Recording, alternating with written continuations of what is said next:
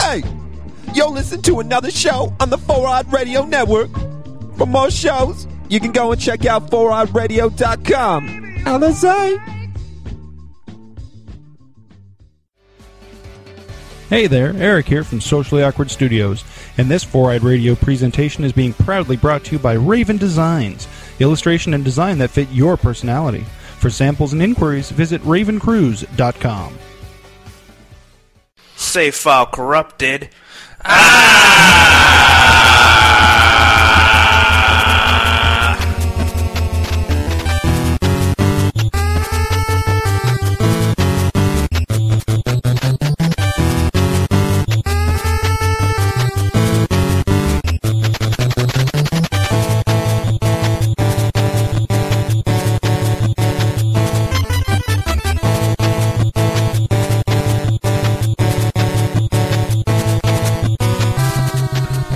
Welcome back, ladies and gentlemen, gamers and gamettes, to Save File Corrupted.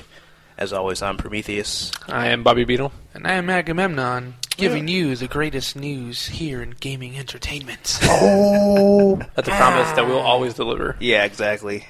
Deliver 100% of the time, 80% of the time. Every time. Yeah. Guaranteed. Or just not guaranteed. No guarantee. Read the disclaimers. Yeah, it clearly states in the disclaimers. You'll love the podcast you're listening to, I guarantee. Do we have fine print on this podcast? Yeah, they have to. It's fine audio. Fine audio. It's only at an octave that dogs can hear, but it's there. Turn that shit to 100. Just listen to it's like listening to like an old Pink Floyd album. Like, where's the hidden message? You have to play the podcast backwards to get the fine print. So what's going on, guys? We got some really interesting and some fun news. We got some crunchy nuggets. Full schedule? They're delicious. Oh yeah, full schedule. It's the full ride. Well, let's hop right into the College of Gaming. So I'm happy and also perplexed.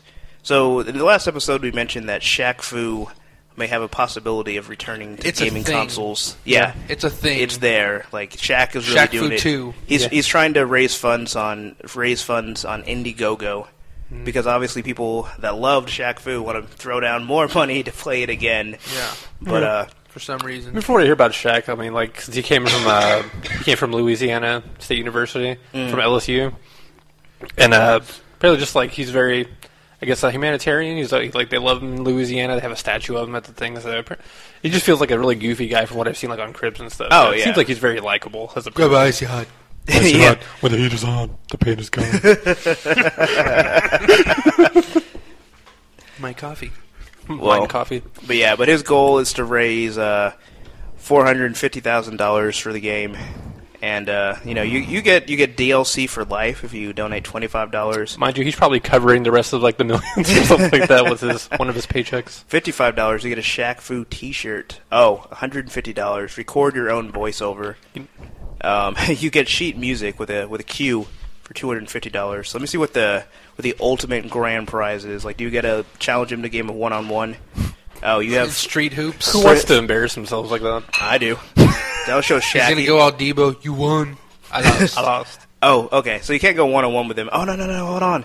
For $15,000, you can ball at Shaq's Shack. Do you know how much Shaq is worth? Worth a lot. Do you get to be a guest at his house for lunch and play a game of pickup basketball. And that's not even the top prize. And he'll even shoot at the free throw line. Oh, wow. See, that would be good if he could only shoot free throws, and you could say you beat Shaq. And then you just break the backboard. It was close, but I got it. I shattered his own backboard. I don't know. To me, talking about Shaq Fu is infinitely more entertaining than I feel Shaq Fu actually will be. But before we get started the podcast, Beetle had mentioned that they're actually getting good developers to work on this game. It's basically Shaq is himself has recognized the first one was bad, but he still recognized the cult following of it. Yeah. So he's saying for this round, I mean, he's doing for the whatever how much is he asking for? 445? Yeah, 450 million. Yeah, 400,000. 450,000.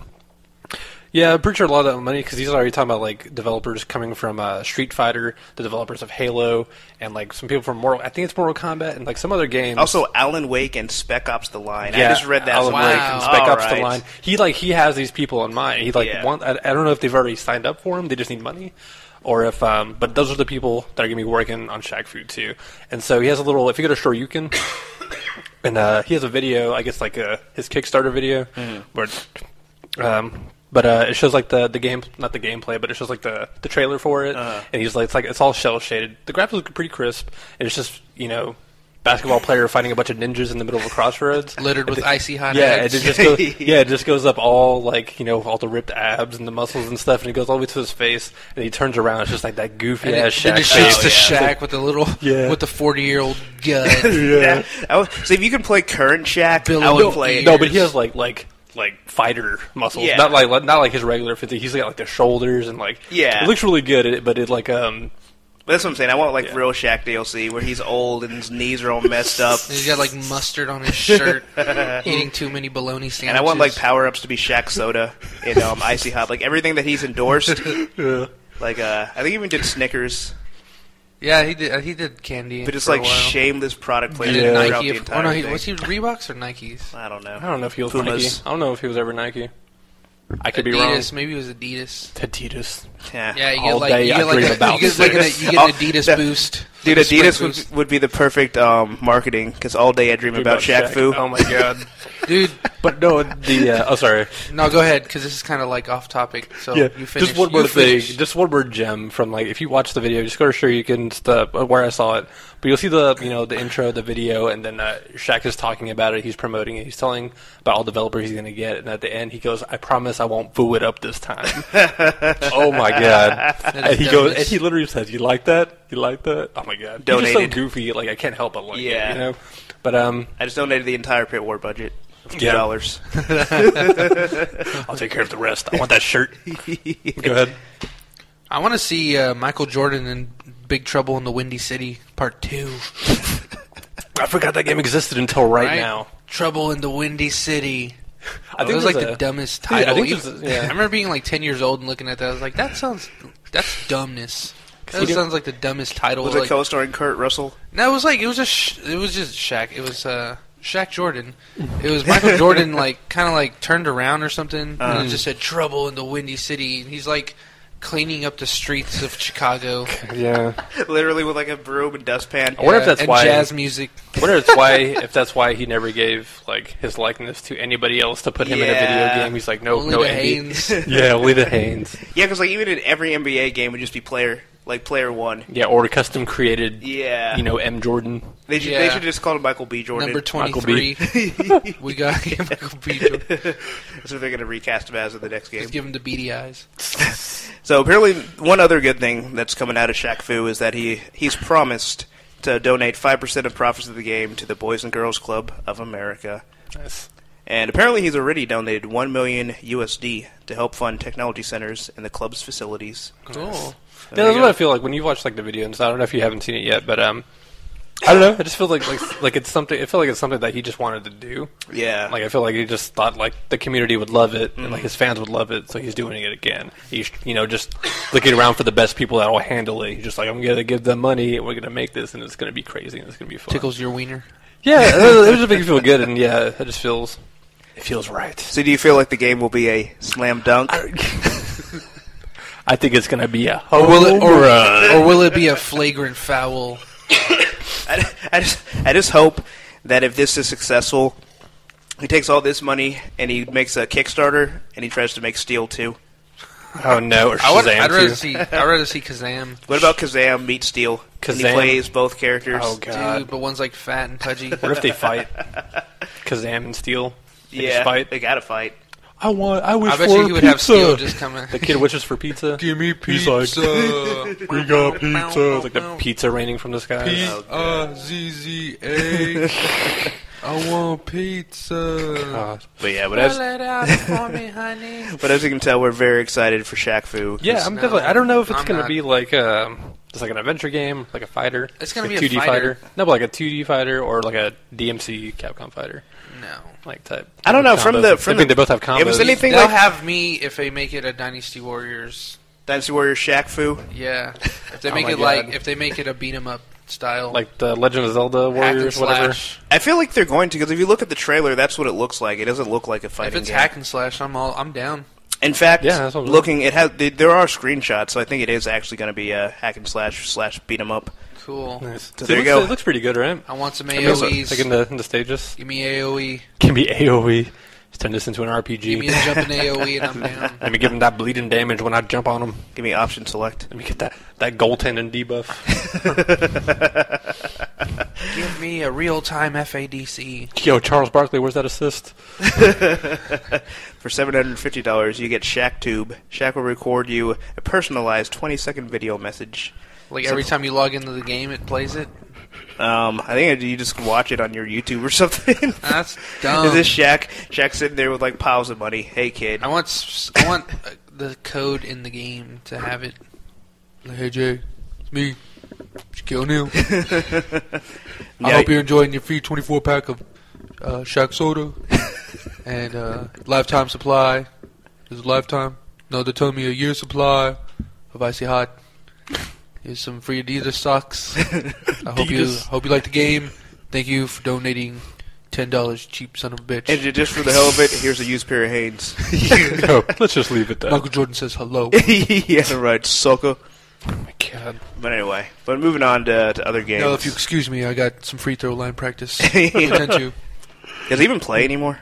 No, he's Shaq? been retired for like 5 years. Shaq has? Yeah, Yes. he's got no knees. That's why he's got Oh, all that the wasn't Icy a joke? Hot. Does he really have like a... Well, because bad like knees? pretty much any really big I think basketball he's player had knee surgery like 5 times. is going to have really bad knees. the because of Stone all, Cold Steve Austin treatment? yeah, pretty much. Because it's just like all the impact. Just imagine Yeah, being like yeah, for 300 sure. pounds and just all that. You gotta think banging all on your that knees. running. It's like Oh, yeah. in total like thousands of miles. Yeah, I think it's more than jumping though. But anyway, Well, so the news was broke by IGN, the most reputable source. That pretty much their head writer, who's wrote for the Uncharted series, Amy Hennig, and they pretty much she was Naughty Dog's head writer for all the Uncharted games. yeah, She's good. and IGN had claimed that she was forced out, and Naughty Dog came to set the record straight. Yeah. Based on good authority from a local rumor, Naughty Dog actually came out and disavowed any of that. And here's a quote from Naughty Dog. Normally we wouldn't respond to rumors and speculation on matters that are internal to Naughty Dog, but because the personal reputation of 2 of our employees is being damaged, IGN's bitch asses, we needed to set the record straight. There is nothing left to be said on this subject. Now we're going back to what we should be focused on, making games. And I agree. Yeah, make some games. I want to play some games. Yep. You Naughty Dogs. We might talk about this later. We can talk about the game in more detail. But just the thing about IGN, when South Park Stick of Truth came out, IGN spoiled the ending of the game in the second sentence. Angry Joe. I love Angry Joe. Yeah. Joe's But yeah, he was making his, and he puts like a, Angry Joe puts like a lot of depth in like character and production and all his reviews. So it always takes like a week or a week and a half to come out after the game. But he was putting it up. He's like, I'm about to upload a little bit, so it just came up on my YouTube, like it's going to be uploading. And then he's just like, I can't believe that some people at IGN are already spoiling, like all their other reviews are already like spoiling the game as if nobody cared about the story of South Park or something like that. Like everybody knows, in the review you're going to put in like screenshots and stuff like that. But, like to blatantly just give it away just because it's a South Park game. Seems like what everybody was doing. I was just like, I went to IGN because I don't really care. I'm not going to get it. Yeah. But I was just like, wow. Yeah. Like, it wouldn't be, it's South Park, so it can be argued, but, like, some people don't care, but the fact that they just, like, blatantly just, like, say the ending of the game. It's like at the very least, it's like, you can always have, like, spoilers beyond this point, not Yeah. even to have the courtesy to do that. Yeah, a big thing came out of it, but I don't know if they got edited or just left it how it is, but it's just like, when you get to the end and this, this event, they describe the events. Yeah. So they didn't say, like, what happens, but they're just like, you just, really? Like, so when you start the game, like, if you read that review and you start the game, you already know what you're leading into. I see. It's just like, it shows the whole adventure, Yeah, exactly. The whole point of the game is like, it's like an 18-hour game, so it's like basically playing through a whole season of South Park. I see. And so by just like randomly just putting in a sentence there, Yeah. it's just like, wow, IGN, no common sense. IGN screwing the pooch again. Yeah. But as it relates to Naughty Dog, it's almost like they just jumped the gun. They're like, oh, well, that's the only way it would have happened. She was forced out. So I'm glad that Naughty Dog came out there to, set the record straight. and let people know, what happened.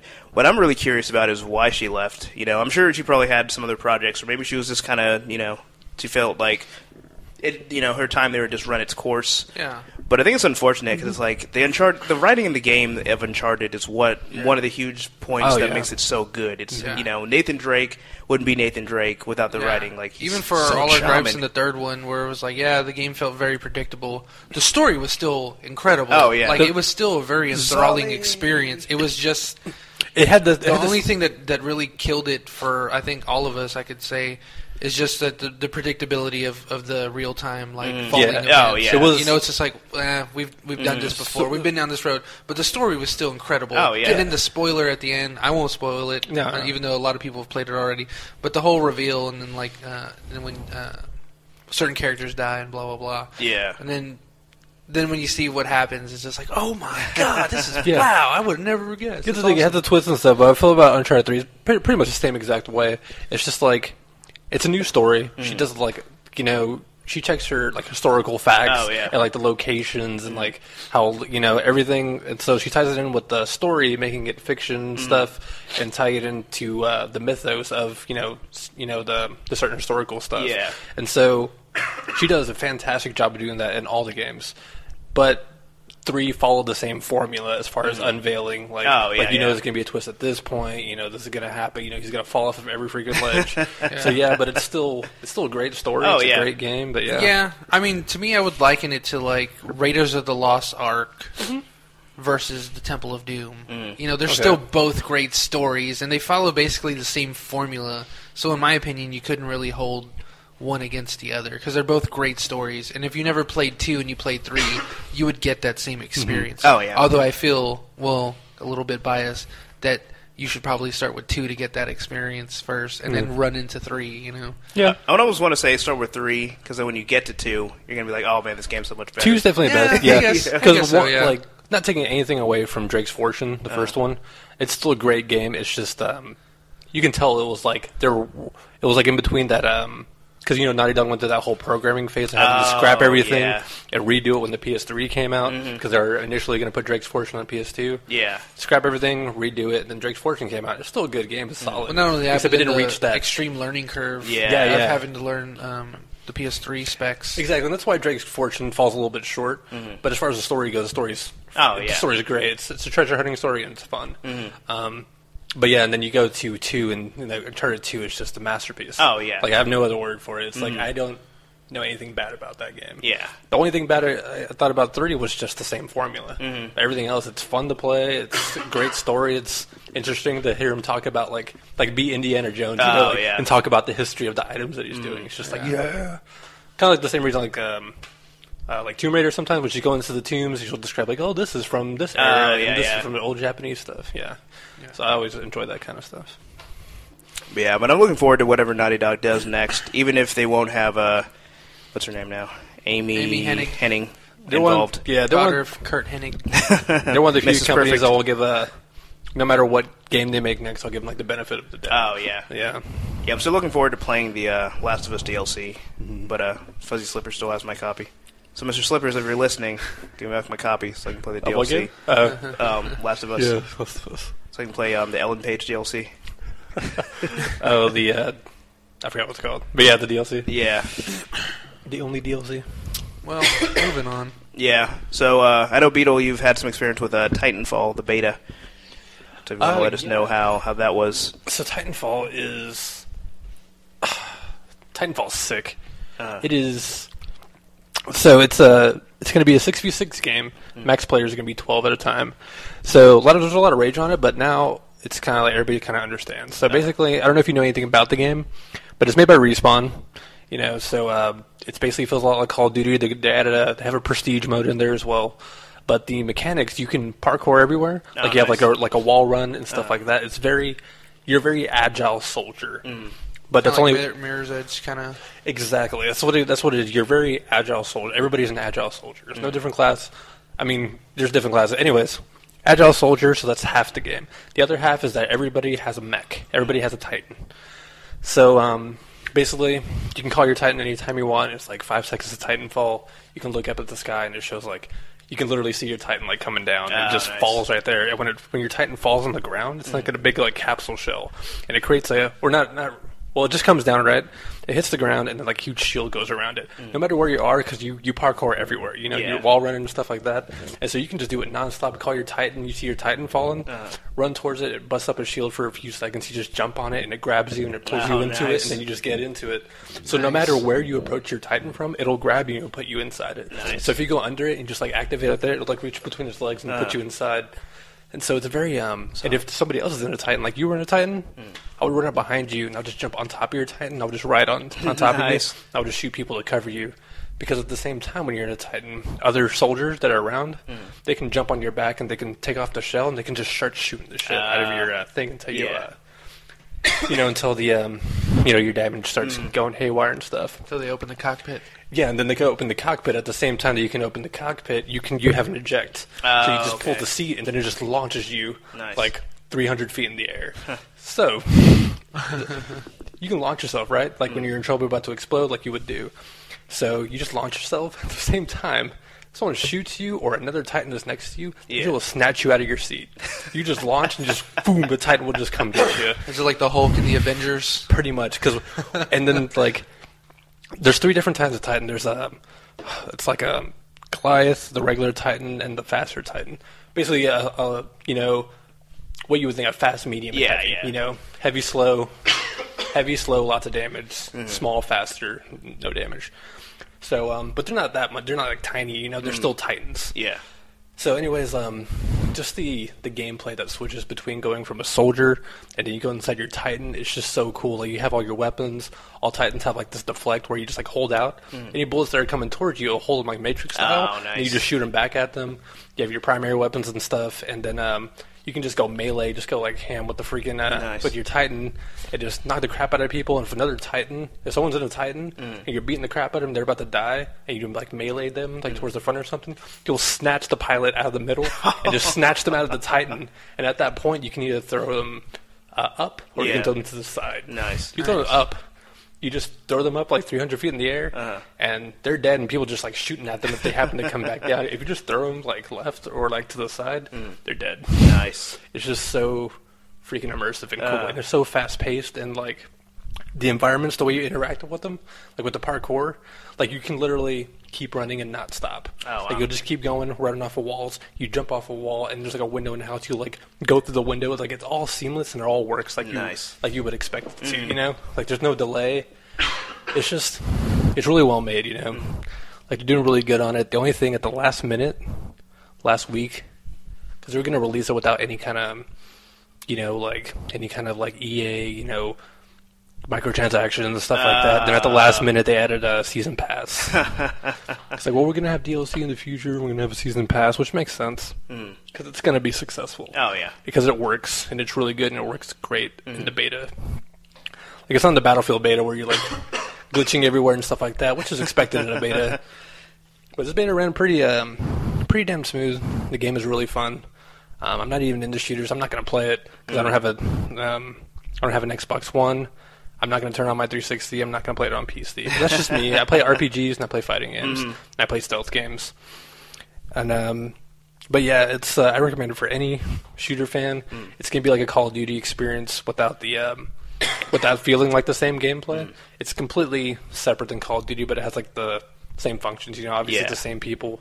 You're going to prestige. You get your weapons. You're going to get like different loadouts and stuff like that. But looking forward to it. It seems like what it is like, because, it's from the people that formerly made Call of Duty, or Modern Warfare 2. Yeah. And it's like, they got booted out or they left or whatever. And it's just like, since then, Call of Duty's just recycled the same game. Yeah, it's because, oh, good. I was going to say, but it's like, now they have their own company. It's like, this is what we would have done had we stayed. Now we can actually evolve the first-person shooter genre. Yeah, that's exactly what happened. Not to, like, jerk off EA or anything just because I work there, but basically, because, they, got fired for Activision and stuff, because Activision just wanted to, put out the same thing every year and every year to make the cash cow. And so basically when they went to EA, he's like, all right, you can remain separate. We're going to give you a whole bunch of money, and you just do what you're going to do. That's exactly what they did. They made the most out of that money, and they're making this fantastic game. Yeah. And I think it's going to be a great, like, relationship, because they're not They're not adding too much. They're not being like, no, there's not like battle packs or stuff you can buy and stuff like that. They're very remaining independent, you know, from like the EA formula. Because you don't want to go into the EA formula, you know. Because what happened to Battlefield 4 is still having problems. It doesn't work right.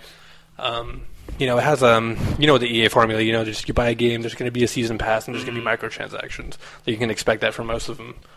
But for this game, I mean, they're having that. It just feels, you know, the guys that made Call of Duty just made it even better. And you have mechs, and you have parkour, and it's a fun time. And the 6v6, just to make that not sound as small, the 6v6 is because not only because every person has a Titan, but because there's so much stuff going on and there's a lot of AI.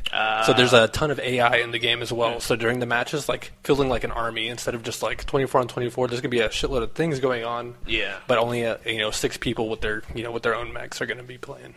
Nice. Yeah. So, which I think is good because everybody's like, oh, we want 24 players and stuff like that. I think it's good that they're limiting it because then they know that they're probably going to have to sacrifice like gameplay if they're going to do that. So I think not only that, but there's probably limitations they've experienced on the Xbox One to where they have to make those limitations. Because the game does, like you said, the game does seem very heavily graphically demanding. Oh yeah, it's definitely it's a looker. So it's one thing having like Modern Warfare 2, the last game they had made. Yeah.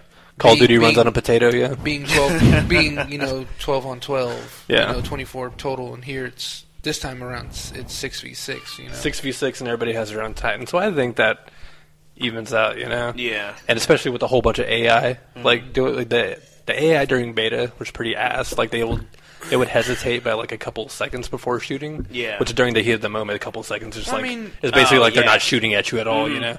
But they said they're fixing that, so they're aware of it. But that's like one of the main, like, only, like, bad things they've been doing. Okay. I think the other thing is, like, if you ever remember watching, I'm going to get a little Gundam geeky on you. Do it. 8th MS team. Yes, like, in the last episodes, it was, like, the whole 8th MS team, which is, like, 7 or 8 mobile suits. They were all in this small town versus this one Neo Xeon mobile suit, and the dude was like owning up on them, and it was like taking all these strategies, you know, for the team to take them down. And it's like, well, you know, they were just in this small little town, and there was only like you think it's like 8 mobile suits total. It's just like, well, think if all these Titans are on the ground at the same time, and these, you know, I guess more or less decent size maps. Yeah, I think 12's a good amount, especially if everyone's in the Titans at once. Yeah, then I don't know. I'm thinking of it like Gundam and the way 8th MS team was written, but it's like, yeah, you could use very strategic locations, hiding behind buildings, ducking for cover. If you're wondering like anything like about gameplay of Titanfall, really talking about it really doesn't do it justice. You just have to see at least like a minute, and you'll see it. Like you'll see the in-game gameplay because it's only multiplayer. They're not putting in a trashy campaign just to do it. There is no campaign. Yeah, they're completely aware that it's going to be. They're selling it for multiplayer. You know, they're not going to put in a trash campaign. You know, and just I think the thing was, and this is kind of more like assumptive, but I don't think they ever really wanted to add the storyline in Modern Warfare 2. Because, I mean, that never felt like the focus ever, not even with the first Call of Duty 4, that never felt like the focus. Even though the Modern Warfare 2 story was like, let's make this fun multiplayer game. It was okay. Well, the second one was okay. Okay, for shooter standards, for shooter standards, it was pretty good. Yeah. But like, you know, the multiplayer was where it was at, you know, and Modern Warfare 2, for all the crap it went through, that was the game that got me into FPS again. Yeah, I remember that. You know, once I got my PS3, that was like the second game I owned, or the first game actually. Yeah, first game I owned. Yeah. And then I think it was Uncharted 2 after that. But, yeah, close second. Yeah. Then Bad Co came along. Yeah. And then Gundam 2. But yeah, like I was saying, just watch a video of it. When you see the Titans rolling around, like the soldiers fighting alongside Titans, you think like, you know, the Titans just own soldiers free, which they do because you can just stomp on people. But it's, you know, but they're so agile. You know, the parkour when it comes to being a soldier. There's going to be those guys. Yeah, there's going to be those guys that are just like, I saw like in Modern Warfare, I would always find dudes, not always, but you'd find the guys, and you find them in Battlefield too. All they do is knife kills. All they do is what? All they do is knife kills. Yeah. And they're insanely good at it. There's the people when I was playing the beta. I was playing the beta, you know, coworkers and stuff like that. Before it was, it was during the open beta at this point. Well, the closed open beta. It was closed beta, but they were just handing out beta keys. Yeah. But we're in there, like, there's definitely those people who are just, like, they go in for the knife kills, right? So in Titanfall, it's just, like, when you see those tryhards, where they're just going at you, when you see it in Titanfall, you're just, like, especially if you're in a Titan, and you're just, like, just messing shit up, and just, like, getting away from people, it's, like, knocking people back, stomping on people. You just see this one guy just, like, jumping from roof, he, like, slides off a billboard and, like, lands on a rooftop, and jumps to, like, the other roof, just, like, falling, then all of a sudden he just jumps on your head, and you can't do anything, you're just, like, flailing, he's, like, shooting the shit out of your brain, and, like, one of the teammates just, like, pop him, like, shoot him off, you just see his body, like, come through, like, the visor, and, like, fall down, and then, like, I've had so many people just, like, run up on me, like, come from under, I'm just like, oh, where'd he go? From behind, they're on my head, and all of a sudden my damage is, like, going down, like, dramatically, because they, like, open up the shell, and they start shooting the wires. I just freaking, like, boom, just hop my my evacuation thing, pop it right out of the sky, the Titan, like, rocket launches me out of the sky, like, God, this is so bad. Just the fast-paced action and stuff, it's really well-paced. Yeah. I guess I would say. It's not like, nobody's at a no one is at a huge advantage. You're not at a full advantage when you're a Titan. You're not at a full advantage when you're a soldier. Yeah. It's like a perfect mix. Like, you have to, like, call your Titan, get out of your Titan, go and do something else, and, like, go jump back on your Titan. Because when you're not in your Titan, one last thing. When you're not in your Titan, it walks around by itself, and it'll cover you. It'll walk around shooting people. Like, it doesn't have to be manned. It won't, like, go, like, off and, like, start doing strategies, but it'll just, like, patrol. You know? Then when you're ready, you just go find it, and you just, like, jump in it and stuff. Nice. So it's really cool. I would watch a video and get into it. If you're into that kind of thing, if you have Xbox One, Xbox 360, or PC, you should play it. Well, I might spend the $10 to fix my 360. Might check it out. Yeah, I might dig my 360 out of somewhere. Blow the dust off of it. Oh, yeah, I remember you, 360. Welcome back into the fold. Put it next to the PlayStation. PlayStation's like, ugh. Blowing on the disc like Nintendo cartridges. I did that the other day with, like, a USB card. Or not USB, SD card. I'm like, well, maybe this will work. Remember the PlayStation 1 DVDs? They're all black. Oh, yeah. Oh my God, the Pizza Hut demo games. Oh yeah, they like Crash Bandicoot. We never had a PlayStation to play them on. Let's try to stick them into the Saturn. Yep. I think we gave them to our friend like CD. Yeah. I think he was the only person that had a PlayStation. No. He was the cool kid on the block. But anyway, so apparently, to moving on, the Sony CEO Jack Tretton is leaving at the end of the month. Yeah, it's kind of sad, but not really. He's been with the company since 1995. He's stepping down at the end of the month, March 31st. And I think he's going to be succeeded by Chief Operating Officer Sean Layden. And he's also... Yeah, he was previously the president of SCE, or SCE Japan. Yeah, international, I guess. CJ. Yeah, you're right. The departure comes as a result of a mutual agreement between Trenton and SCEA not to renew the contractual relationship. So it's not that he got fired or anything. It's just like, we're not going to renew the contract. Calling this time with the company the most rewarding experience of his career, Trenton said, although I will deeply miss the talented team at SCEA and the passion demonstrated every day by our fans, I'm very excited about starting the next chapter of my career. I want to thank the employees, partners, and customers for their tireless commitment to the PlayStation brand and, of course, to our fans who have pushed us to new heights of innovation and entertainment over the past 2 decades. I'll leave PlayStation in a position of considerable strength, and the future will only get brighter for PlayStation Nation. And to you, Jack Trenton, I say thank you. I think, like, after his speech, he walked off stage and he just had, like, one teardrop in his eye. And he exited the building, got into a dump truck full of money, and drove away. Yeah. Promise you wouldn't do this, old boy. You go home and play thief. He's dabbing the teardrops with his $100 bills. Like, Sony, you meant so much to me. You know, it's funny because he always had these really, like, awkward speeches. Especially when listening to him the last couple of years. Yeah. And then that weird commercial with Kevin Butler where they're, like, playing...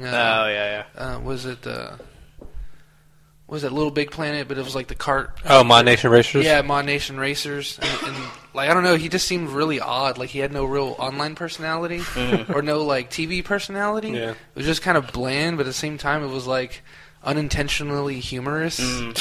because he just had this kind of like dryness about him that was kind of like a little bit British humor type. So it's like it was just unintentionally funny all the time. Like, so he'd try to deliver a joke on the stage and it just kind of fell flat, and it's just like you kind of laugh at that, and it kind of sinks in later. It's like I'm sure he's a funny guy like at home or with friends where maybe he feels more impressionable. For sure.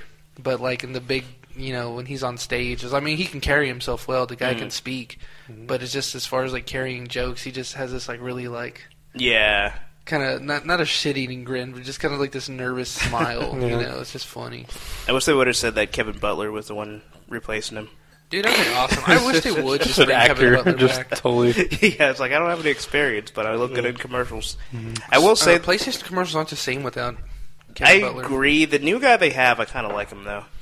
Is he the guy like the Dare to Be More or something like that? Yeah. That guy? Because there's like the first one where it's like the two knights are fighting and he's about to get like his face smashed in. He just has like a smile on his face. I'm like, alright, I like this guy. But Kevin Butler. That's good stuff. Return to Sony instead of getting sued by them. But Jack Tretton, we'll miss you. Thanks for all the good years of PlayStation goodness. Well, the company like the bombs now that he's gone. But Sony Entertainment America is dissolved. Yeah, they were sold for 3 bitcoins. 3 bitcoins. All right. Well, and other news. This is somewhat old from last month, but it's still pretty important to talk about. So basically, BioShock laid off the vast majority of its staff. I think they laid off everybody but like 15 people. That's what it is. All the 15 members. Irrational Games? Yeah, Irrational Games. Wow. Yeah, and so basically. The founder and creative director, Kevin Levine, he was kind of saying that he's going in a new direction with the company, and he wants to make it more like akin to like an indie startup company. So I'm guessing they're doing something more like small scale, which is why they're more small scale, but they're still going to be under the Take-Two brand. Yeah. But I mean, it's really interesting because it's not one of those things where, because usually when there are layoffs, it's when something bad happens, like they didn't reach sales quotas or the game didn't sell or it was glitchy. It's like, no, BioShock Infinite was amazing, and it sold amazingly. Yeah. So it's weird to follow up a success with like, well, thanks for all the hard work, guys. Yeah. But you gotta go. Well, the coolest thing, like him on Facebook, they organized a job fair at the studio. Yeah.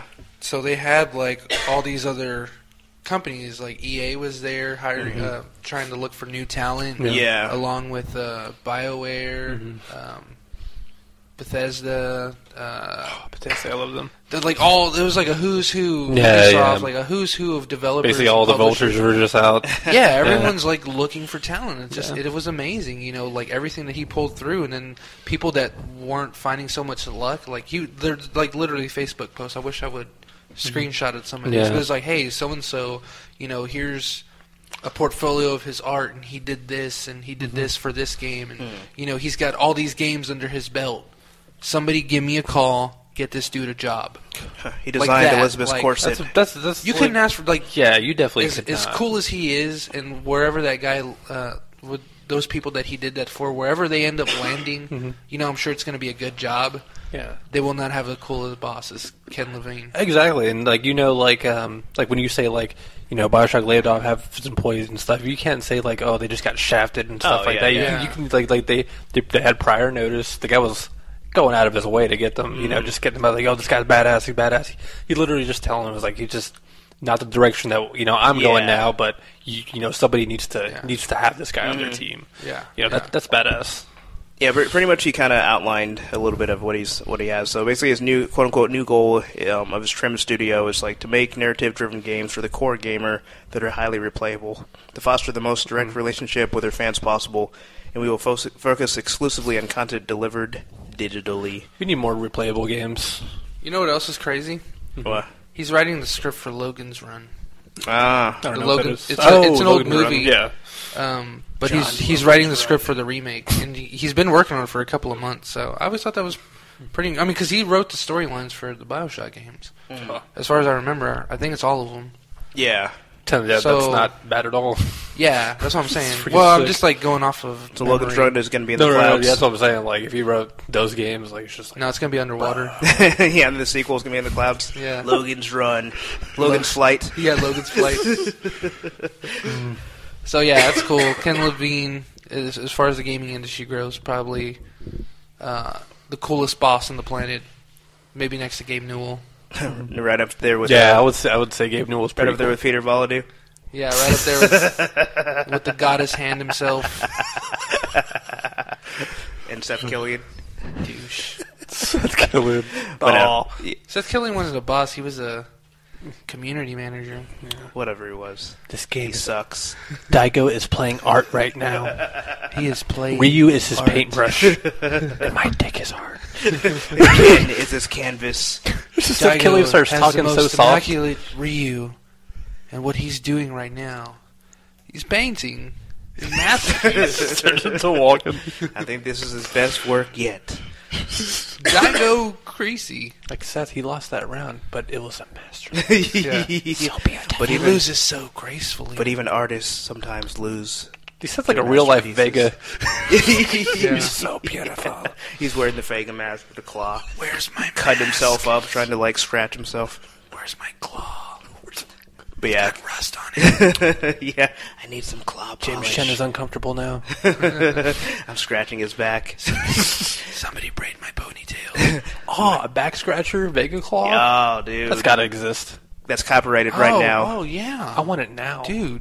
Dude, we're making it. Dude, we're bringing that to the next Classic Game Fest. Oh, You yeah. heard it here Yeah, we are. first. Yeah. Made of wood. Made We are not getting And we sued. should drop it in the middle of like the floor periodically and have to go pick it up again. Someone punches it off of Oh, us. yeah, right. You scratched it I'll rigorously. slap it out of your face, and you just like do a little tuck and roll. Yeah, yo. Yo. Hey, handsome fighters never You lose. just jump on the fence and then hop off and grab it. Better yet, you're scratching yourself. Handsome fighters never itch. But when they do, they got a claw. Get some Lotrimin. But yeah, Kevin Levine. Hopefully, I don't know. I'm really looking forward to what he's doing. It's really interesting. And I wish him and obviously all the people that were laid off the best of luck. Yeah, good luck out there, guys. Well, you know, it's funny to say it's like not. They weren't even laid off. They were literally just transferred from one job to the other. Yeah. You know, it's like Yeah. it's like reverse giving your 2 weeks. It's like he's giving them their 2 weeks, but within those 2 weeks, they're already at new jobs. Yeah. So there's no like unemployment period Like, for when did majority of these guys. Yeah, when you give like your employees like 2 weeks notice that they're going to be fired, and you bust your ass for 2 weeks trying to get them another job, like that's I don't know if it was actually 2 weeks, but you know, That's called stimulating the economy. hell yeah, that's being a good person. Yeah. Speaking of good people, Kevin Conroy returns in Batman Arkham Knight. I've only played half of Arkham Asylum still. It's the only game I've seen in person. Yeah, I've only played Arkham Asylum. I'm a demo of Arkham City, but I'm getting to it. I heard polarizing things, or conflicting things about Arkham Origins. Some people seem to love it. Some people seem to really hate it. And for some people, the boss battle with Deathstroke is way too intense for them. But Way too intense. yeah, it's just like, I don't know. When I was reading about it, they liken it to like playing a fighting game. Which for us, that's like, oh man, that's awesome. Oh, yeah. But for like the casual player, it's like, this is terrible. Oh, But it's also like very like unforgiving. So you like miss like a block or a parry, then you're pretty much dead, and you got to go through this whole like crazy long battle again. Yeah. wow. Yeah. So that part is like the most appealing thing to me for Arkham Origins. The rest of Yeah. it seems kind of. I'm just thinking I'm in like third strike training mode. But do it again. Let's do it again. Let's do it again. Do it again. Batman's his parents' third strike style. Just I'm gonna play with my arcade stick and just. That'd be awesome. But Arkham Knight seems interesting. Basically, this is going to end the supposedly this will be the last of the Arkham series. This will be the last one. Giving it the Mark Hamill treatment. I will never do this again until you give me more money. Yeah, here's another zero on your paycheck. Well, I'm back. That's right, bats. That makes it $100 whole dollars. Now I can afford this face paint. But basically, so Arkham Knight's going to be a new character. He's going to be a new villain created by Rockstar, and he'll be the quote-unquote ultimate test for Batman. Damn. Yeah, so apparently it's like the SAT, the ultimate test. Superman. Is that what it is? Superman. That would be hilarious. I'm the Arkham Knight. It's really the Superman with with glasses on. It's like, Clark, I know it's you. He just tried to mix up Clark Kent and Superman. Let's get fancy. Let's put on the Superman suit, but keep the glasses and the tie. Oh yeah, so like the biggest thing with this one is that now you can drive the Batmobile. So people You can't do that in any of the other ones? Nope. I know you can't do that in Asylum. You can drive it in the cutscenes. Nice. I was thinking, okay, I guess Arkham City isn't that kind of open world where you're like on the road, you're like on the building tops and stuff the whole time. Yeah. Yeah, I hope that they really pull out all the stops for this, especially with this. It's only going to be next gen, so I hope they do really make it like a real open world. They're gonna have a lot of space, like a lot of stuff to work with. Yeah, because one of the big criticisms with Arkham Origins is it doesn't feel like a real world. It's like pretty much the whole thing is the whole place is like pretty much on like curfew, so there's no actual regular people around. It's just like goons. It's like, what's the point of having an open world if there's no like random pedestrians? Like, it should be like Red Dead, where you're riding around and you have people you can save or people that are trying to screw you over. Generated environments. Yeah, and I think it would really benefit from that. It just makes it more interesting because it gets pretty repetitive to just backtrack and just have like the same moveset, which is another thing. Like, I swear, this will make or break this game for me because Sleeping Dogs, that fighting engine, was based off of the Arkham series. So now it's time for the Arkham series to up Sleeping Dogs. They need to up Sleeping Dogs. Yeah, I want them to be like, all right, we see your fighting system and we raise you Arkham Knight, and it should just be badass. Like, I want some hip toss. Yeah, I want some omoplatas. I can forgive him not doing like the Wei Shen double leg takedown ground and pound, right? That's just a raging freaking undercover cop that's had too much to drink. But I know what you're talking about. Just make it smoother, refine it, you know. I just want it to be more in depth, you know, because I feel like they can. There's so much room for improvement, and the fact that it's been done. The coolest thing were if they did like a Fight for New York fighting method, where you can mix certain styles, and then like it would just automatically mix the moves together. So if you had like boxing mixed with jiu-jitsu mixed with like Muay Thai or something, then it would intermix all those techniques and like, have a very unique fighting style, and then that would be like how you fight for the rest of the game. Or you could take one out and put one in, so you could have 3 different fighting styles at any given time, and it would all be like intermixed, or you can create these like very unique different combos. Instead of just learning 12 different martial arts within the game and then just having like this crap shitstorm of moves, you could just actually create 3 and just be very creative and really tailor the game to how you like to play and fight. To me, even like a shitstorm of moves would still be an improvement, because it's like you pretty much have it would, but I could see it being very overwhelming. Yeah. To where you could actually be more creative by just picking like 3 unique styles and then just kind of intermixing them together, or seeing what the game gives you from that, like the way Fight for New York was, where you pick 2 or 3 different styles and then like your fighter fought a very certain specific way. I just want it to where it's like it's not just like the same kind of enemies. I mean, every now and then they'll throw someone different and you have to do a certain way to beat them. But I don't know, I like it more like Sleeping Dogs, where it's like there's certain guys where you can't throw because they're grapplers, and there's certain guys that you have to like knee or whatever. So you have to switch up your style and you have to attack differently, and it just kind of keeps you on your toes. So and then in the Batman universe, it just can get that much more just fun and ridiculous. Yeah, when you have like not only that, but like mixing like gadgets with your exactly. Like, you pull up like some Injustice combos or something in game. Exactly. Yeah, that'll be sick. Like we're just like the hard knockdown. They like, throws the batarangs on the ground and rolls away, and then like that'd be sick. But we'll run them over. But yeah, like Batman, they have so much to work off of. They have so much content. Well, as of as contrast to Wei Shen, I mean Sleeping Dogs. But Wei Shen's universe, that's the whole like created from scratch. As far as Batman, they should have so much more to go off of, so much more ideas that they even have to think about. So I hope it does one up it. I mean, like, at least the combat system. I mean, if this is going to be the final one, then I really hope. I hope they go all out. I hope they do too, especially if they're making it next gen only. If they're planning to push it like that, because Assassin's Creed 4, you're playing on the PS3, right? You guys both experienced it. How that game looks so good on the PS3, and the world is huge, and there's a lot of stuff that you can do. The PS4 version, the graphics are definitely like better, but like the game and stuff like that, it's actually not that much different. Because they put like like they try to put like the whole game on the PS3. You know, they basically did, and they scaled down like the least amount of stuff as possible. Gotcha. So, like for how big that game is, like that's like Assassin's Creed 4 is like Skyrim big, except it's all ocean. But like they put that on the PS3, and then they're making Arkham Knight like next gen only. Like I hope they're going to utilize definitely as much as they can. Like Metal Gear Solid 4 did, when it first launched on the PS3, like. That game looked like the best game on the PS3 until like recent date. You know? I really hope it has like the Watch Dogs effect, where the second you see it, we're like, this is next gen. You know. Yeah. So I don't know. I have high hopes for Arkham Knight, and I plan to play it. I don't know. Well, first of all, just Kevin Conroy alone gives me a lot of hope for the series. Yeah, for sure. So I don't know. As long as they change up things and make the fighting mechanics and all that, if they upgrade that, I think I'll be very pleased with it. Cool. So, speaking of, you mentioned Metal Gear Solid 4. Well, the creator of Metal Gear Solid 4, Kojima, said he's worried that the Phantom Pain is too big to finish. So, at first, when I read this, I thought that they meant, well, obviously this is IGN, so obviously they like to link bait. I thought they meant that he was afraid that they weren't going to finish the game because it's too big. But it's actually, he's just like, I don't think people are going to be able to finish this game because it's too big. Like I just said, like where Metal Gear 4 was like the best looking game, had like a lot of, aside from it being a freaking 30-hour movie. Best movie ever. That's a man that I will believe when he says there's a lot of content in the game.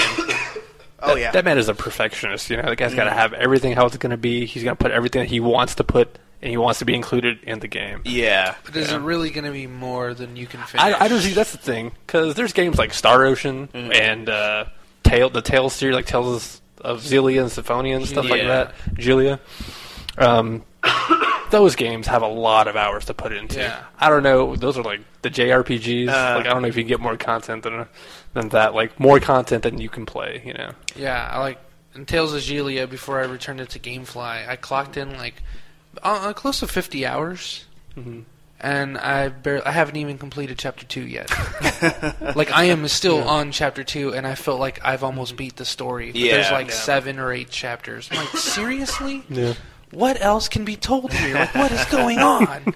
It's like a whole anime series. It's incredible. Yeah, Kojima, like what he said about like Metal, like about him being sad that GTA 5 might be better than his game. Yeah, like he's worrying too much. I really think so. It's just really interesting because he's worried that people won't finish the story, and he quotes it as being 200 times bigger than Ground Zeroes. So my estimate is, since Ground Zeroes can be completed in 2 hours and is 200 times bigger, then that's going to be a lot of hours. That using math. Yeah, by transitive property, that it would be 400 hours. So I don't know. I really doubt it's going to be that long. And even if it is, it's just like you underestimate how diehard Metal Gear Solid fans are. Yeah. What I also wonder is how they say Ground Zeroes can be completed in 2 hours. Is it a 15-minute game with an hour and 45-minute movie? Probably. Or is that 2 hours actually gameplay? I would not even be surprised. I wouldn't. If it was a movie that I can play like for 10 minutes in the middle of it, I wouldn't be surprised. It ends up being like Heavy Rain. You can just kind of interact. That would be sick. I love Heavy Rain. But, it says he cannot disclose the amount of missions in Phantom Pain, but we'll have lots of missions in there. He probably lost count. Yeah, 1, 2. We must have more escort missions. No! Snake! It says, pretty much the game... So, pretty much he expects a lot of people to replay... Okay, never mind. This is talking about Ground Zeroes. He expects people to replay the main game. So it's not about clearing the story. It's not about clearing the mission. It's about discovering new elements, new routes, and new ways to play. So, I guess on that grounds, he's kind of... no pun intended. He's kind of defending Ground Zeroes, where it's like, yeah, you'll beat it really quickly, but there's more to discover. And then when you get Phantom Pain, you're going to be overwhelmed. Yeah. And you're going to be happy that I split this game up. Yeah, sure. So it's going to be good. So I don't know. I'm excited regardless. Like, I love Metal Gear Solid, even though 4 was a little disappointing. I'm down with Kojima. Snake Eaters will forgive. Yeah, that's yeah, exactly. Yeah, Snake Eater 1. We can leave 2 and 4 out of it. Yeah, exactly. I was watching a breakdown of the trailer for Metal Gear Solid 5, and it made me want to play Peace Walker for the first time. And I never had anything against Peace Walker. I just don't really play any mobile games. I think that's the one with Stephen Blum. Spike. Oh, yeah. He plays one of the main characters.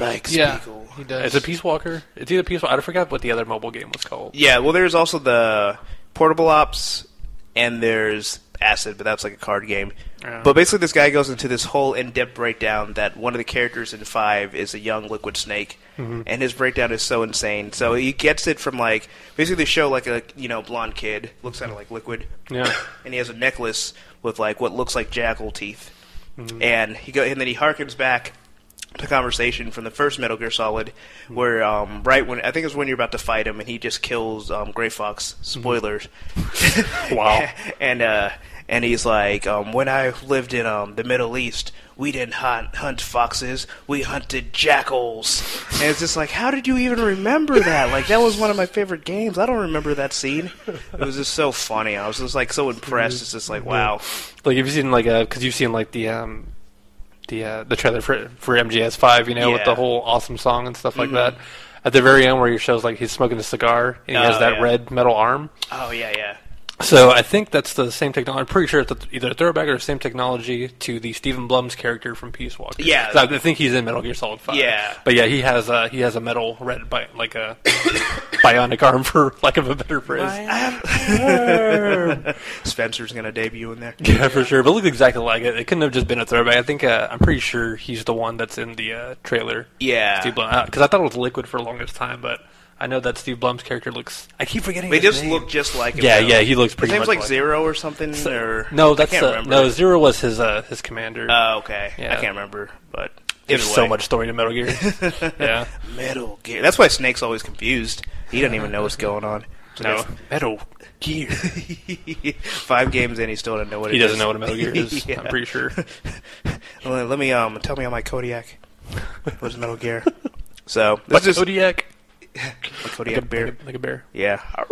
Anyway, so this story is just funny. So Gearbox is suing 3D Realms over an unsanctioned Duke Nukem game. So where have I heard Gearbox? Sorry. Gearbox is what's that game that Agamemnon likes? Borderlands. Oh yeah. And they also made the infamous Duke Nukem Forever.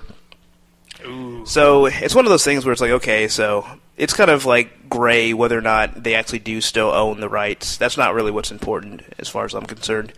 It's just like, you guys made Duke Nukem Forever.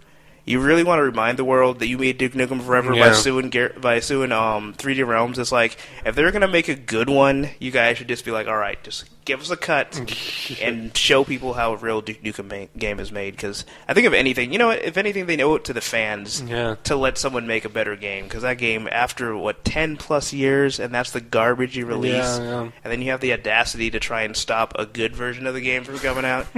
So, I don't know, I saw that, and I was just like... I maybe lose a lot of respect for Gearbox. So I went from like a 5.5 to like a 1.2. Great. So I don't know. That's all I had to say about that. But so going on to the other games, other sophomore games being South Park: The Stick of Truth, and basically Matt Stone comes out and said that censorship not a big deal. And so basically, if you're in Europe, your copy of South Park: The Stick of Truth will be censored. Yeah. Luckily, we're in America. Yeah, I know they had they had responded to the censorship and stuff like that. Because there's also a thing in Germany because there's Nazi flags in the game. Oh, yeah. They had to censor that there. But they said the only thing, it's like, okay, if you're going to censor it, whatever. They said the only thing that they were annoyed about is that everything that they put in the game, aside from having to bleep out the cussing, would have been aired on TV. Yeah, everything that they had true. in the game, they said all that content, all the stuff that they had in the game would have been aired on TV, no problem at all. Yeah. Aside from just bleeping out the F words and stuff. So I think they said that's what I was reading from the article, that that was one thing that they were annoyed about. Yeah. But yeah. Yeah, pretty much his statement was it's not it's not that big a deal. It doesn't change things that much, but we weren't going to change the game downward somewhere and not just tell anybody. You know how ridiculous that is.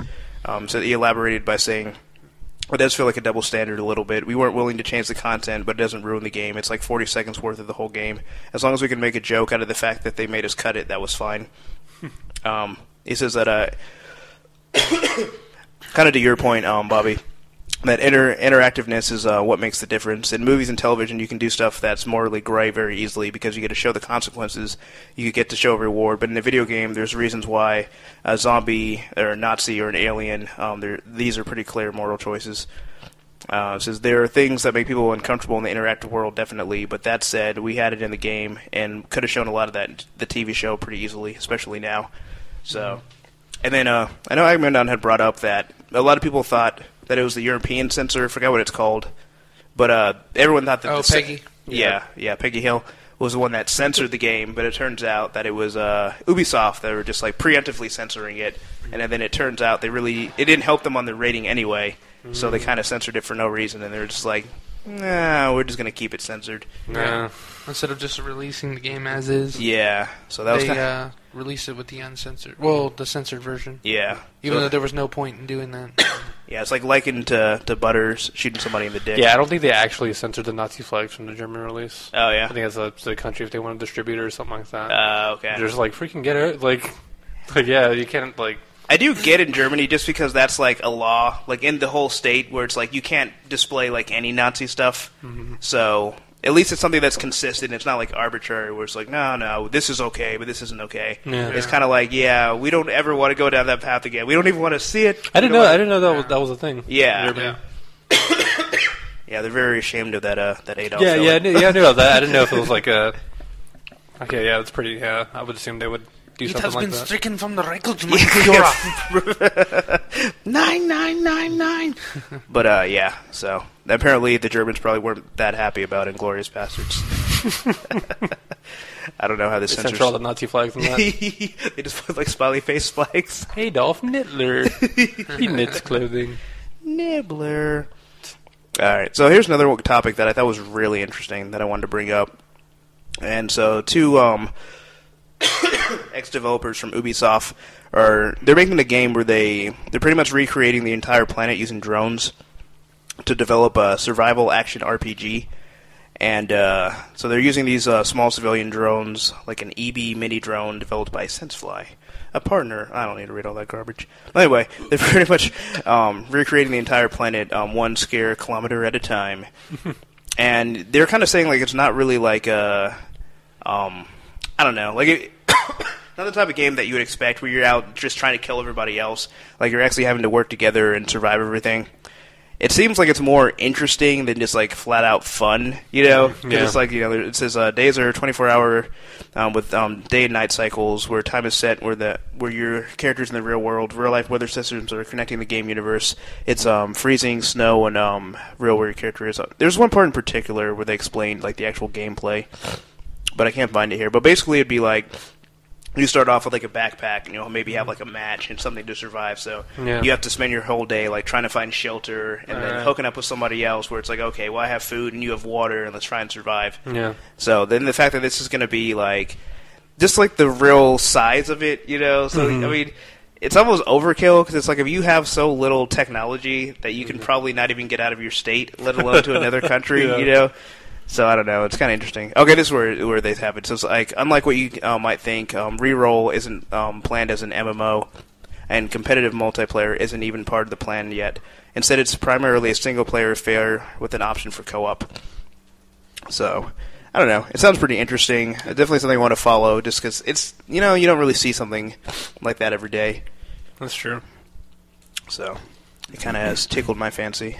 But I will end with a topic near and dear to my heart. Kiefer Sutherland will be involved in a Mortal Kombat game. Oh. So, not a huge fan of Mortal Kombat, but I am a huge fan of Jack Bauer. I am a huge fan of Jack Bauer as well. Yeah. So I'm hoping, this is my hope, because they haven't said what he's going to actually do in the game, but he just had made like kind of an off statement when people were talking about, you know, his involvement in the Phantom Pain. He said, I did Mortal Kombat, and it's such a huge game, but it's not like Metal Gear Solid 5. But I hope, because, okay, so you know how they have Scorpion in Justice League, the Injustice. I hope that they have Jack Bauer in Mortal Kombat. Special Agent Jack Baraka. Jack Baraka. He's got silenced blades I don't know. It actually makes sense when they made him like Jax. He just has like middle arms. It's like he like his story is like a nuke like blows up the rest of his body, and they have to make him cybernetic. He's got like a built-in USP 90 like cut in his head. It's like the nuke blasts him into Outworld, and there's like a terrorist attack on Outworld. It's like it's like Goro's like holding Raiden like hostage. He's like, the policy of Outworld is we do not negotiate with terrorists. And then it starts with like, how they have the Mortal Kombat like totem pole where you go up and you have to fight every character, and he's just like going one by one, making sure that Scorpion and Sub-Zero tell him what he wants to know. So he's just killing everybody one by one to get to the top. His fatality should be Tony Almeida coming out and just helping him cap these fools. Tony, I need backup. Oh man. He should have like multiple fatalities. It's just like you're getting the best of him, and then he just like snaps your arm and just like shoots you or something, or like CTU's strike team just busts through the door and kills everybody. Oh, good. I don't know, but I want to say one last thing. So as far as there's a game that came out recently. I'll just say it real quick. It's a game called Thief. Oh yeah. I just want to mention this game because it's by a studio that I love very dearly. It's Eidos Montreal. Ah, nice. The lovely people who made Deus Ex. Human Revolution. Freaking love that game, by the way. Those people. Yeah, so freaking Thief came out, and it's like I saw the logo, Eidos Montreal. I get it, get the game going, and it's amazing. Nice. Everybody's just like, "Oh, the PS3, it looks so shitty, it sucks," and stuff like that. And I'm sure because there's some like little frame rate issues here and there. And I know the graphics aren't nearly what they are on the PS4. Yeah. But the game is fun. Nice. It's all stealth. And I said it that Facebook message is also you can loot everything. Oh yeah, yeah. The name of the game is loot. Like you loot everybody, you pickpocket everybody. You get different tools to loot even more. Nice. Like I just bought a razor knife, so now for any paintings and stuff, I can cut open the painting and see if there's a seam that I can cut. Once I find like a seam or something, the controller vibrates like when you found it. Nice. Then you just like cut a thing in there, and then like you just go to a save. It's just really really cool. Nice. Like people are saying that there's people who say it sucks, because I think I know why. Because it's not like a big story or anything like that. It's literally like it's all stealth, okay. Like you can play it like the way you want it, but when I say all stealth, you can play it however you want it. As long as you get through, then you get through. Yeah. You just use all your tools, get through wherever you want, like Deus Ex, Like it's really hard to go like just in there because you don't really have weapons except for like your thief stuff. You have like a little billy club type thing. You just knock them out in the back of the head. Yeah. But anyways, it's more like they give you a bunch of level. It's a cool story too. It's a pretty cool story. I haven't beaten it yet, but it's basically every level. It feels like just another challenge. Oh, I see. So basically, you can even go to the custom. You can even make your own custom challenge of a certain map. And so basically, make it your own rules to make it as difficult as you want it to be. Yeah. So that's basically what the game is. It's like I think people are expecting like a huge like blockbuster type game, which it's got a story and stuff like that, and it's really fun. Everything is good about it, but it's more like in stages, Like you do this stage, now get through this however way you want it, I see. So it's basically different scenarios, all compiled into like a big story. So it's not like, open world and all that stuff, even though you can like go around the city, but it's very pretty much linear. Like you go where it wants you to go, but once you get there, you're in this big area. You're in a different stage basically, and so you just get there, through the whole thing however you want to. That's what every level is. It's just another challenge, and it's really cool. It's really smart, and it's it's really easy to get used to. Just like how you feel at home is immediately when you play Deus Ex, like everything that you want it to do, like they have that, like where you like around the corner, then you just like by habit you just like hold left around the corner. So when you do that, then he actually peeks around the corner. You're just like, man, they thought of everything, Yeah. And that's what I feel about Thief as well. He's just like you feel their creativity go into it. It's just really cool. I highly recommend it if you just want like a game that you can just like. I feel like doing like a mission or something like that right now. You can just load up the game, do a mission, save it, and leave. Nice. Upgrade your weapons, get different tools. You get like a wrench so you can access different places. Like go through like vents and stuff like that, or get some wire cutters so you can take a shortcut somewhere else. Get the cutting knife, like I said, you can open paintings, get your skills up to pick locks faster, and then like open like safes faster. And then, like, your overall detection skills and stuff like that, where you're, like, hitting on a wall, trying to find, like, a false panel. You're like, because everywhere you move, he does the hand motions. So you can always see your... I love that in games for some reason, where you can see all of your hand motions. Yeah. But other than that, yeah, it's just, I think it's really well made. I had to mention it because I love them. I just imagine him doing like the E-Honda hand slap while he's moving. He's pretty much like when you go like up straight up to a wall, he's like that. Nice. He's just like just like feeling it up. Yeah, it's pretty cool. Are they gonna have a Ocean's 11 DLC so you could rob a bank? It's funny that you said that and you nailed it right on the head. Oh yeah. If you pre-ordered it, you got a bank heist mission for free. Nice. I haven't played it yet because I want to beat the story. The story's pretty cool so far. I've only gotten like 4 missions in. Yeah. And it's really difficult off the bat, and I'm playing on normal. I'm okay. pretty good at stealth. But I get pretty impatient sometimes. I'm just like, I just want to go knock this guy out because you can go like you have a focus mode, and so if you go focus mode, you can just like target somebody like in the kidney or like in the head or something. It's just like an instant knockout. Okay. But other than that, yeah, I'm looking forward to that bank heist one. I think you completely nailed it on the head. Got the George Clooney skin. You can download. Dude, that'd be so sick. Your default skin is pretty badass. Nice. But, I figure if you say that it's difficult, I have no chance. 'Cause you should see my attempt at stealth in Assassin's Creed. Just kill everybody. You know, because it's a good stealth system. Yeah. Yeah, I would trust the Aegis Montreal guys. But it's really cool. I'm still getting used to the stealth mechanics. So I'm in certain parts I'm being way more careful than I need to be. So it's not that I'm being impatient, but I think I'm overestimating a lot of the parts. Gotcha. Because they make it pretty. They make it difficult to a certain standard. Like it's not difficult to where. It's just a random like, oh, we're just gonna make them, detect you easy or something like that. Yeah. It's more like you're going, you see them, you spot them, and then you start opening a drawer, and then like a guy that you didn't see like just comes around the corner, just like, what the hell are you doing here? So they make it like that. They have them strategically placed in certain positions, not to be cheap because they have rotations and stuff. Yeah. But they're also unpredictable because they're not just going like back, forth, back. Yeah. So it's like It's a creative difficulty. Gotcha. It's not just like, oh, you made a sound and they hear you from farther away now, like somehow like their hearing gets enhanced.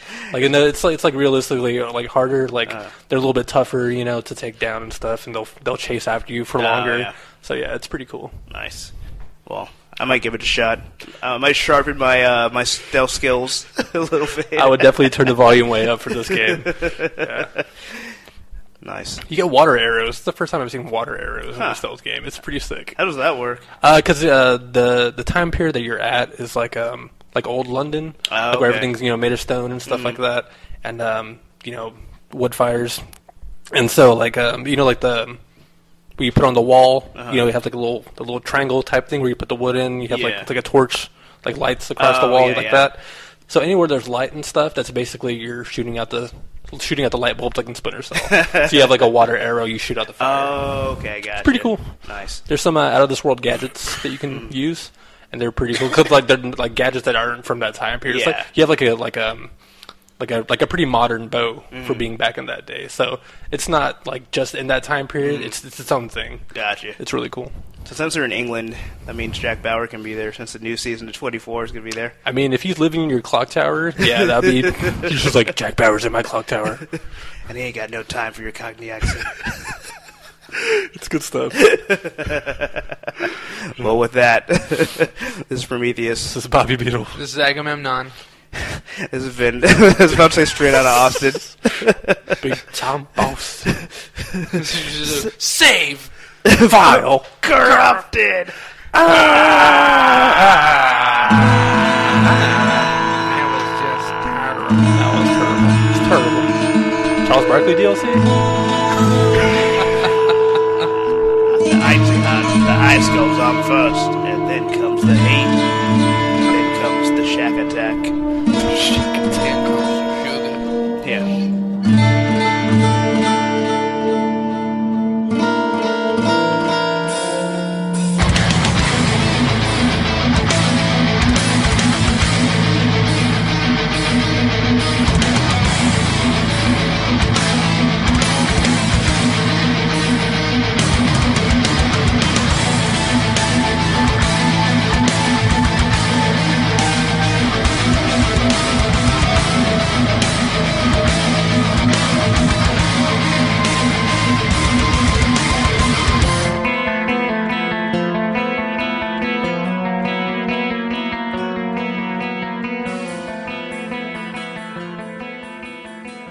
Hi, this is Jeff from the 12A Podcast. Thanks for listening. If you enjoyed this show, please make sure to check out more on 4eyeradio.com.